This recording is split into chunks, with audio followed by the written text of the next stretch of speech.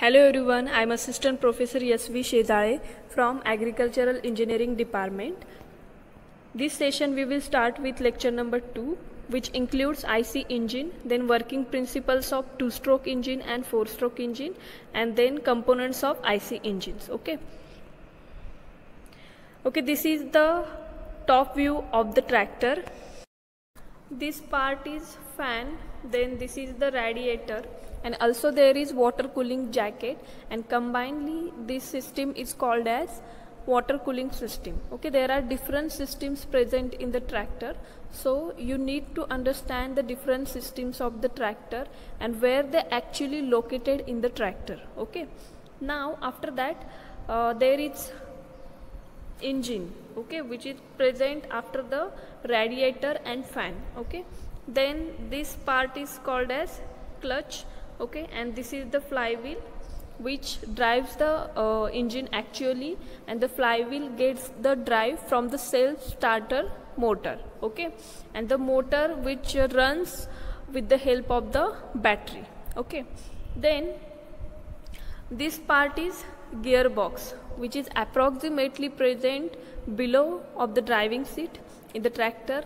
Then after that this is the differential unit, and here PTO shaft, that is full form of PTO, that is power takeoff. Okay, then these are the front wheels. Okay, and these are the rear wheels. Okay, so firstly there is cooling system present in the tractor, after that engine, okay, then clutch, then gearbox, and last unit, that is differential unit. Okay, now what is the function of engine? Engine converts the one kind of energy into the another kind. Okay, now heat engine is a machine for converting heat developed by burning the fuel into the useful work. Okay, now there is the classification of heat engine. So heat engine basically classified into two classes, that is external combustion engine and internal combustion engine. Why it is called as external combustion engine? Because combustion of fuel takes place outside the cylinder, so it is called as external combustion engine. And the example of external combustion engine, that is steam engine. Okay, in steam engine coal is used as a fuel. So coal is burned in the furnace to boil the water in the boiler, which generate the steam, and the steam thus generated is used to run the engine. Okay, nowadays this type of engines are become obsolete because their huge size, then heavy weight, then also unsafe due to the fear of blasting and less thermal efficiency. Okay, now the next type of heat engine, that is internal combustion engine. Why it is called as internal combustion engine? Because the combustion of fuel takes place inside the cylinder itself, so it is called as internal combustion engine. Okay, all modern vehicles uses internal combustion engines due to the smaller size, then compact design, safe and better thermal efficiency. Okay, then internal combustion engine is again classified into three classes. So first one, that is Wankel engine, then reciprocating engine, and last one, that is rotary gas turbines. Okay, after that reciprocating engine again divided into two types, that is spark ignition engine and compression ignition engine. Okay, and spark ignition engine present in the petrol engine, and compression ignition engine which is present in the diesel engine, or it is also called as diesel engine. Okay, why? Because in petrol engine spark plug is used for the burning of fuel, and there is a mixture of air and fuel which is prepared in the carburetor, and that is transferred to the cylinder, and that fuel is burned by using the spark plug. Okay, which generate the spark and fuel gets burnt. Okay, but in case of diesel engine, fuel injector is used instead of spark plug. So in case of diesel engine, air is directly or air is transferred to the cylinder instead of mixture of air and fuel. After that the high temperature generated in the cylinder, because the air is compressed at a high pressure, so there is increase in temperature, and at highest temperature the fuel is injected into the cylinder through the fuel injector, so the fuel get burnt. Okay, we already discussed about external combustion engine and internal combustion engine. So let's see the components of IC engine, that is internal combustion engine. So first component or first part of IC engine, that is cylinder, which is the heart of the engine or basic part of the engine. Then cylinder block, then cylinder head, cylinder liner, piston. Again piston have the two parts, that is head of piston and skirt. After that piston rings, which have the oil rings and compression rings. Okay, then piston pin, then connecting rod, crankshaft, flywheel, crankcase, then camshaft. After that timing gear, then inlet manifold, and after that exhaust manifold. This is the diagram of components of IC engine. So first part or component, that is cylinder, where the actual combustion of fuel takes place. Okay, then this is the piston. Okay, then this one connecting rod, then this is the piston pin which connects the piston and connecting rod or provide the flexible connection between them. Then here is the cooling water, because this is the cooling jacket. Okay, and that is the part of cooling system. Okay, then this is the exhaust valve, then this is inlet valve, where the mixture of air and fuel, or in case of diesel engine only air is transferred to the cylinder through the inlet manifold by opening the intake valve. Okay, after that this is the cylindrical cylinder block. Okay, then here is the combustion chamber, then this is the crankshaft, then this is the connecting rod. Okay, and this is crankcase which support the crankshaft, etc. Okay, and another part is here, this is the spark plug. Actually spark plug present in the petrol engine, so it is also called as SI engine. Okay, now first component of engine, that is cylinder, which is made up of high grade cast iron. It is the basic part of the engine, and also it is the heart of the engine, which confine the expanding gases, and also it forms the combustion space. Okay, then it provides the space in which piston operates to suck the air or air fuel mixture. It means it guides the piston. Okay, then the piston compresses the charge in case of petrol engine, because in case of petrol engine there is mixture of air and fuel is required, which is prepared in the carburetor separately, and then it is entered into the cylinder through the inlet manifold and intake valve. Okay, then the gas is allowed to expand in the cylinder, cylinder transmitting the power for the useful work. Okay, whatever the force of expanding gases, that pushes the piston backward direction, so that power is used for the useful work. Okay, now next component, that is cylinder block, which is made up of cast iron. Okay, this is cylinder block. Okay, which includes cylinder and water jacket. Okay, these are the cylinder liners, and these liners are surrounded by the water jacket. Okay, for the cooling of the engine. Okay, in some cases instead of water jacket there are cooling fins are present in case of air cooled engines. Okay, then next third component of IC engine, that is cylinder head, which is made up of cast iron or aluminum alloy. It is detachable portion of the engine which covers the engine and includes the combustion chamber, then spark plugs and valves. Okay, this is the cylinder head which covers or which is present over this cylinder block, which have these valves.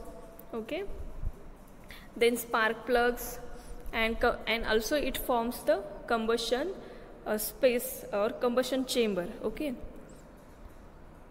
Then next, this is the cylinder liner, which may be wet or dry, which is inserted into the cylinder block in which piston slides. Okay, in this cylinder liner, piston moves upward and downward direction. Okay, then cylinder liners are fitted in the cylinder bore and easily replaceable. These liners are easily replaceable. When those are worn out, we can easily remove from the cylindrical block, and we can replace with them with new one. Okay, then liners are classified into two groups, dry liner and wet liners.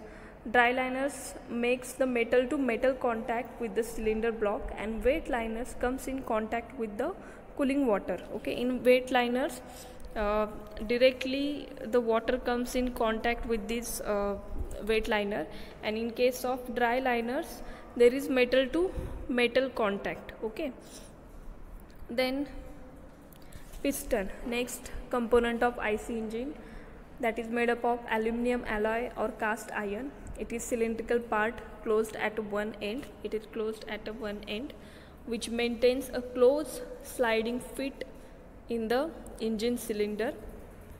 Piston is connected to the connecting rod by a piston pin. Okay, this is the connecting rod, this is the piston, and both are connected by this piston pin. Then the force of expanding gases against the closed end of the piston forces the piston down in the cylinder. Okay, whatever the expanded gas is produced within the cylinder, which forces down this piston down in the cylinder, this causes the connecting rod to rotate the crankshaft. So this connecting rod rotate the crankshaft. Okay, then there are two parts of the piston. First one, that is head, and second one, that is skirt. The part present above the piston pin, that is called as top of the piston, that is called as head, and the part which is present below the piston pin, that is called as skirt. Okay, for example, here this part is cylinder head and this part is skirt. Okay, then piston rings. Okay, there are two types of piston rings, which is made up of cast iron or steel alloy, and these piston rings are fitted in the grooves made in the piston. These grooves are specifically made for the piston rings. Okay, now let's see what are the functions of piston rings. First one, that is sealing of combustion chamber, so that so there are minimum losses of gases in the crankcase. Okay, so what will happen after combustion of the fuel? There may be chances of leakage of expanded gases into the crankcase. That will be prevented by these piston rings. Okay, also these piston rings it reduces the contact area between the cylinder wall and piston wall for preventing the friction losses and excessive wear. Okay, then it controls the cylinder lubrication. Also, these piston rings transmits the heat away from the piston to the cylinder walls. Okay, now there are two types of rings. First one, that is compression ring, and compression rings are usually plain single piece and are always placed in the grooves nearest to the piston head. Okay, first two rings are compression rings, and last one, this is oil rings. Why? Because the oil rings have the slots. Okay, oil rings are grooved or slotted and are located either in lowest groove above the piston pin. Okay, then next component is the piston pin. It is also called as wrist pin and gudgeon pin, which is made up of alloy steel, case hardened alloy steel. It provides flexible connection between the piston and connecting rod. After that, next component, that is connecting rod, that is made up of draft forged steel. It connects the piston pin to the crankshaft.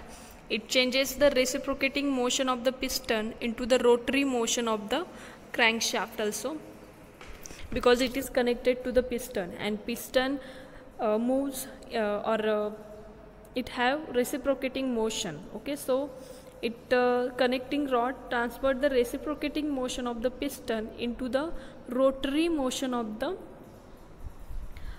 crankshaft. Okay, like this, suppose here is the cylinder and this is the connecting rod. Okay, it converts the reciprocating motion of the piston into the rotary motion of the crankshaft. Okay, then it transmits the power produced at the piston to the crankshaft, because it is indirectly connected to the crankshaft, right? Then crankshaft, which is made up of draft forged steel or cast steel, it is the main shaft of an engine which converts the reciprocating motion of the piston into the rotary motion of the flywheel. Okay, now the next component of IC engine, that is flywheel, which is made up of cast iron. It stores the energy during the power stroke and return back the same energy during the idle strokes. Now what is meant by idle stroke? The strokes which do not produce or create the power, that is called as idle strokes. For example, compression, exhaust and suction stroke. These three are the idle stroke. Then crankcase. The crankcase is that part of the engine which supports and encloses the crankshaft and camshaft. It provides a reservoir for the lubricating oil of the engine also. The next component, that is the camshaft. It is the shaft which raises and lowers the inlet and exhaust valves at the proper time, and the camshaft is driven by the crankshaft by means of gears, chains or sprockets. Okay.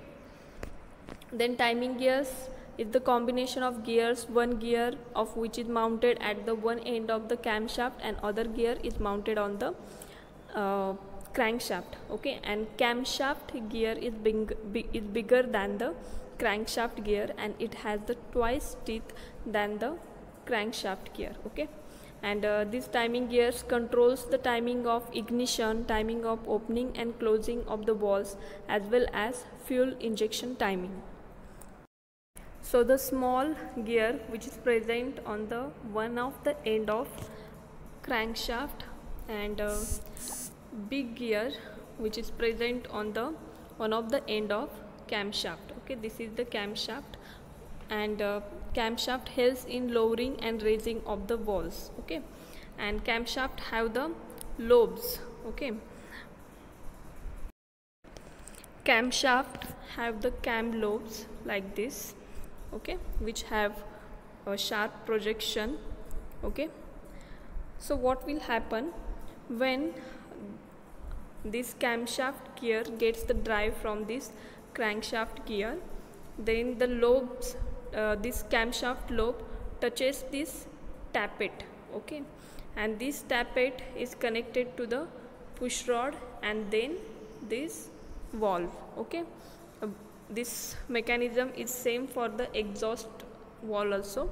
So what will happen when the lobes, that sharp projection, comes in contact with this tappet? Then the tappet moves upward direction and the valves get open. Okay, and when the plain part of that cam lobe comes in contact with this tappet, then automatically tappet comes downward direction and valve get closed. Okay.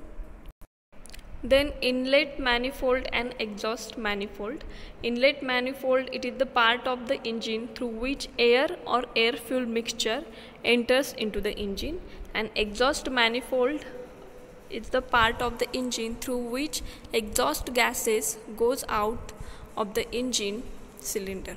Okay, here different components or parts of the IC engine completed, so we will stop. Thank you for listening.